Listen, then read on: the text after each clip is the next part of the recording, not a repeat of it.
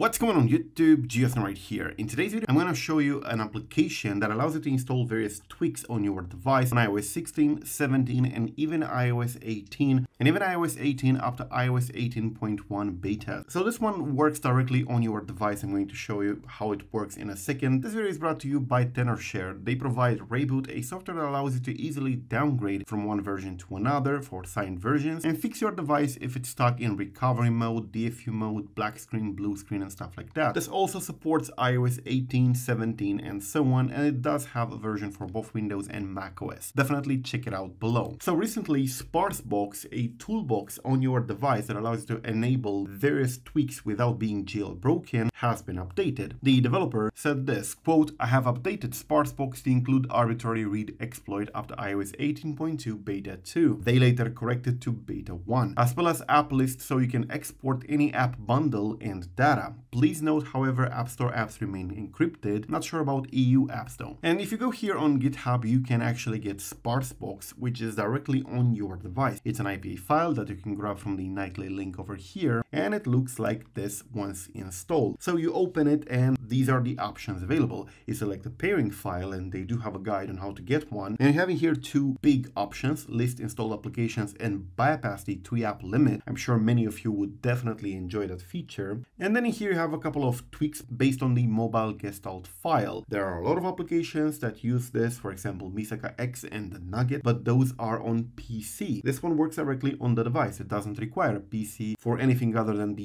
initial installation. So you have the action button option, allow installing iPadOS apps. So if an application is only available for iPad, you can install it. Always on display on iOS 18 Plus, enable Apple Intelligence, Apple Pencil support, boot chime support, camera button, you have charge limit tweak, crash detection. It may or may not work. It's a little bit flaky. You can enable dynamic island on iOS 17.4 Plus. You have internal storage info, metal HUD for all apps, and stage manager. You can also spoof your device model in here. You can select between, for example, an iPhone 15 Pro or 16 Pro. You can make it be referred to as iPadOS in settings and in essentially anything that checks what kind of device you have for various reasons. And then of course you can apply the changes or reset all the changes. It's as simple as that. I'm pretty sure many of you will actually use the bypass 3-app limit, and possibly many of these tweaks in here could be useful for a lot of you. But yeah, this does this without any jailbreak. You should know that this works on iOS 18.1 as far as beta 1 on all devices, and it does work on iOS 17, and it does work on iOS 16 without being jailbroken. This is only achieved through a very weak exploit that wouldn't be able to create a jailbreak, but